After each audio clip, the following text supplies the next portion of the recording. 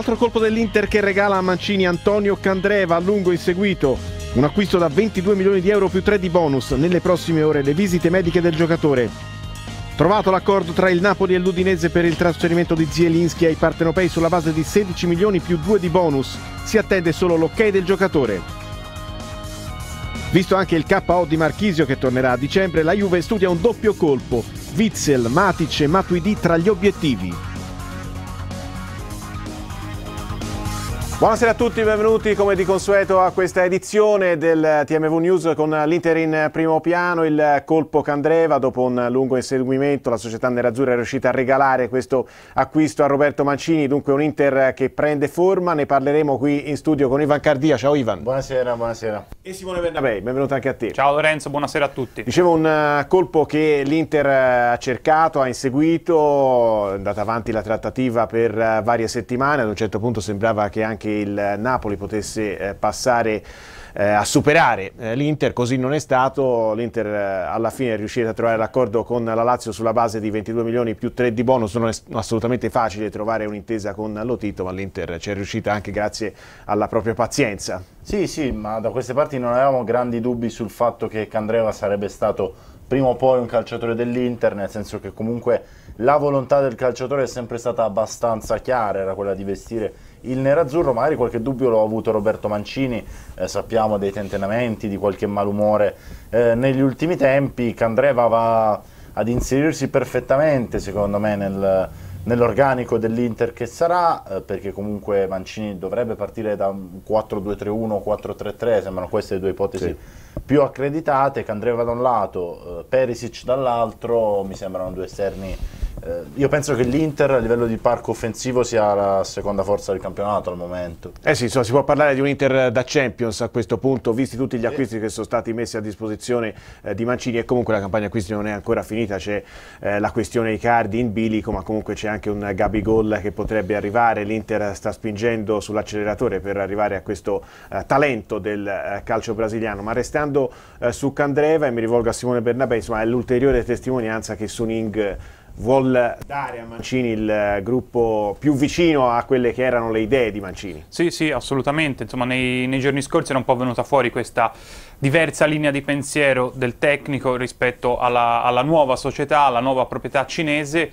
Lorenzo, l'acquisto di Candreva di fatto secondo me è un segnale forte che la proprietà Suning ha dato anche al tecnico, nel senso la società è con Mancini e l'acquisto di Candreva secondo me lo dimostra. Perché? Perché Candreva era assolutamente il primo dei nomi della lista che Mancini aveva presentato ad ausilio a inizio estate, e finalmente Mancini può sorridere e avere il giocatore tanto richiesto. Eder, Icardi e Candreva, un trio d'attacco niente male. Al posto di Icardi magari ci potrebbe essere Gabigol, dovesse partire Icardi, comunque resterebbe un trio d'attacco straordinario. Io di Eder onestamente vedo Ivan Perisic sulla fascia opposta. Eder al momento non so se rimarrà fino alla fine, perché comunque è un calciatore molto duttile tatticamente, che però al momento parte almeno in seconda fila nella scelta di Roberto Mancini. C'è da capire ovviamente il futuro di Mauro Icardi, perché quello è un punto cruciale. Se magari, come penso, si concretizzerà alla fine lo scambio col Napoli, che dovrebbe vedere Gabbiadini più soldi a Milano e Icardi in Campania, il Mancini avrà comunque un parco attaccanti valido, con una prima donna in meno, ma con la possibilità di far giostrare, di usare tante alternative. C'è anche Stefan Jovetic, io non lo lascerei proprio in secondo piano. Quando sta bene, non sempre sta bene, però quando sta bene è un fuoriclasse. Tornando anche agli obiettivi di cui parlava poco fa Ivan Cardia, insomma, dietro la Juventus in questo momento, in attesa di un Napoli che deve completarsi, c'è proprio l'Inter. Sì, assolutamente, l'Inter insieme, come ha detto, al Napoli, che adesso vediamo come andrà ad investire dopo il colpo Milik. Inter, Napoli, la Roma ovviamente, che sta per chiudere due difensori, Fazio e probabilmente Vermaelen. A quel punto la rosa di Luciano Spalletti sarà davvero completa, e io inserisco anche i giallorossi nel novero delle squadre subito dietro la Juventus. A proposito invece del Napoli, i partenopei hanno praticamente concluso un altro colpo, quello per il centrocampo, quello ormai ex giocatore dell'Empoli, Zielinski. Ci dice tutto, andando in redazione, Gaetano Mocciaro. Grazie Lorenzo, il Napoli sta per chiudere finalmente la telenovela Piotr Zielinski, il centrocampista polacco inseguito già da fine campionato scorso, sta per dire sì ai partenopei. Affare chiuso tra gli azzurri e l'Udinese, che detengono il cartellino del giocatore che si è messo in mostra la scorsa stagione con la maglia dell'Empoli, su una base di 16 milioni più 2 di bonus relativi al piazzamento finale della squadra al termine della stagione. Al giocatore andranno 1,5 milioni per 4 stagioni. Bruciata la concorrenza del Milan, approfittando anche del problema societario dei rossoneri, che stanno per cedere le quote societarie alla cordata cinese. Ricordiamo, il giocatore avrebbe preferito il trasferimento in Premier League, precisamente al Liverpool, ma alla fine dall'Inghilterra hanno preferito soprassedere, quindi alla fine Zielinski dirà di sì, anche convinto dal trasferimento del connazionale Arkadiusz Milik. Grazie dunque a Gaetano Mocciaro, con il quale abbiamo fatto il punto della situazione sul Napoli, in particolare su Zielinski, questo trasferimento vicinissimo dall'Udinese al Napoli. Adesso occupiamoci della Juventus, perché la società bianconera sta studiando il doppio colpo per il dopo Pogba, anche alla luce delle condizioni di Marchisio che sta recuperando dall'infortunio, ma secondo le ultime indicazioni dovrebbe rientrare intorno a dicembre. Dunque la Juventus ha bisogno di intervenire nel reparto di centrocampo. Abbiamo in collegamento con noi anche Massimo Storgato, che vado subito a salutare. Ciao Massimo, benvenuto. Ciao a tutti. Massimo Storgato, ex difensore della Juventus. Ti chiedo subito se è giusta, insomma, l'intenzione della Juventus di procedere ad un paio di acquisti per il centrocampo, visto non soltanto l'addio di Pogba, ma visto anche il recupero che dovrà essere intorno al mese di dicembre, come dicevo, di Marchisio. Ma è chiaro che la Juventus ha fatto delle ottime operazioni, quindi punta deciso alla Champions, e quindi non può permettersi dei buchi nell'organico. Mi dispiace per Marchisio, perché è un elemento fondamentale per questa Juventus ed è un ragazzo spettacolare che io ho avuto nel settore giovanile, e quindi è una colonna portante. È chiaro che il suo infortunio, per essere al top, ha bisogno di tempo, quindi probabilmente il fatto di dicembre è che danno come punto d'arrivo dicembre perché sia al top, quindi magari potrebbe rientrare magari un po' prima. Sì. Inizialmente si era parlato addirittura di ottobre come data del suo possibile rientro. Esatto, quindi probabilmente si sono presi un paio di mesi di tempo per il giocatore sia al top. È chiaro che la Juventus non si può permettere questo. Ho visto l'infortunio di Mandragora, che è un ragazzo interessante dell'Under 21 che noi seguiamo, Pogba che probabilmente andrà via. È chiaro che è un reparto che manca di elementi. È chiaro che tutti quelli elencati sono degli ottimi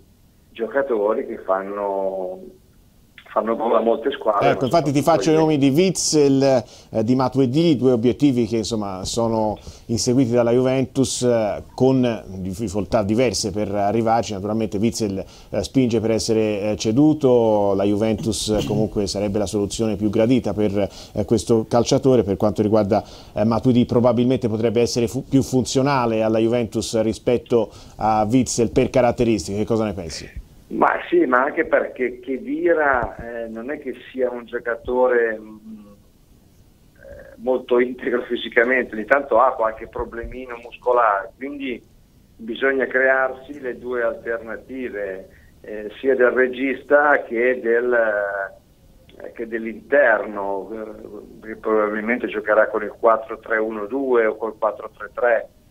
Quindi bisogna crearsi le due alternative. Sono due giocatori che sono due ruoli diversi, e quindi bisognerà fare una scelta. È chiaro che se arrivassero tutti e due, il reparto di centrocampo sarebbe decisamente al completo, dove Pjanic può giostrare nei vari ruoli, e quindi Allegri avrebbe diverse soluzioni.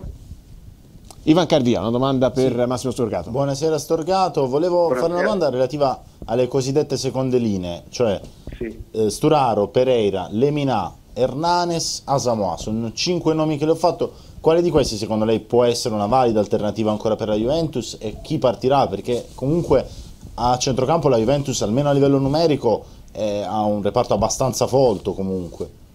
Ma penso che Hernanes abbia mercato e poi non ha molto convinto la Juventus. È un ragazzo molto interessante che potrebbe essere un'alternativa valida per entrambi i ruoli.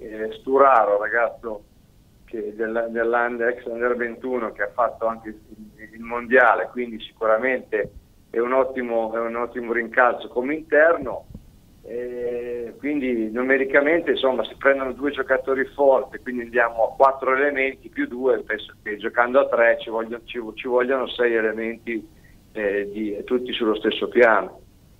L'ultima considerazione con Simone Bernabei, vai. Sì, mi interessava capire un po' poi quello che si chiedono un po' tutti i tifosi dopo gli acquisti delle ultime settimane, al netto poi degli arrivi comunque di 1/2 centrocampisti di spessore. La Juventus, secondo lei, è da Champions a questo punto? Ha tutte le carte in regola, è chiaro che ci vuole molta fortuna sia nel sorteggio sia nei momenti topici della stagione. Anche il Barcellona e il Bayern erano da Champions vincente, però ad anni alterni una bucata e anche l'altra, quindi ci vogliono tante componenti. Facendo così con questo mercato sicuramente la Juventus è nei top club per giocarsela fino alla fine. Poi insomma c'è il sorteggio, come ripeto, il sorteggio, ci sono tante cause per vincere la Champions. Massimo, ti ringraziamo. Ai tempi noi eravamo decisamente più forti, siamo arrivati in finale con la sigaretta in bocca e poi abbiamo perso la finale con un tiro di Magath, ed eravamo la squadra decisamente più forte, avevamo sbaragliato tutti senza dubbi, e poi però hai toppato la partita finale. Ci vuole fortuna anche nel vincere la Champions, oltre a un organico al top. Grazie Massimo, buona serata. Grazie a voi, buona giornata a tutti. Grazie a Massimo Storgato. Non abbiamo parlato, a proposito degli obiettivi della Juventus, di Matic, potrebbe essere il colpaccio della Juventus, questo giocatore che vorrebbe andare via dal Chelsea, al tempo stesso Conte vorrebbe trattenerlo. Antonio Conte lo considera imprescindibile, quindi onestamente non credo che possa davvero arrivare in bianco-nero. Più in generale anche i nomi che si fanno mi convincono fino a un certo punto. Witzel personalmente lo ritengo un calciatore abbastanza sopravvalutato, se non estremamente sopravvalutato. Matuidi io non sono convinto che il Paris Saint-Germain lo voglia cedere, perché comunque è un calciatore molto utile, guadagna 6 milioni di euro comunque all'anno. Se lo cede a prezzo abbastanza se lo cede, caro. non lo cede a prezzi contenuti, quindi secondo me dobbiamo aspettarci il classico coniglio dal cilindro. Marotta e Paratici finora hanno stupito i tifosi bianconeri soltanto in positivo. Penso che lo possano fare anche nel settore centrale. Coniglio dal cilindro che potrebbe essere Simone Bernabei? Ma io su questo in realtà, Lorenzo, sono un po' discordante dall'idea di Ivan, perché secondo me veramente il nome forte in questo momento è uno fra Matic e Witzel. Mi spiego meglio. Allegri ha espressamente chiesto Matic del Chelsea. Secondo me sarebbe davvero un profilo interessante per la Juventus, perché eppure ci sarà un motivo se anche Mourinho, oltre a Conte, lo considerava imprescindibile. Matic è un giocatore in grado di reggere il centrocampo, si mette lì vertice basso davanti alla difesa, può reggere il centrocampo, la qualità davanti sappiamo che già c'è, quindi Allegri ha chiesto un profilo del genere. Chiaramente trattare con il Chelsea non è semplice, ma i rapporti fra i club comunque sono buoni. Io credo che alla fine possa davvero concretizzarsi l'arrivo di Matic. E noi abbiamo così concluso questa edizione del TMW News. Grazie a Simone Bernabei. Grazie Lorenzo. E grazie anche a Ivan Cardia. Grazie a te Lorenzo. Buon proseguimento di serata a tutti.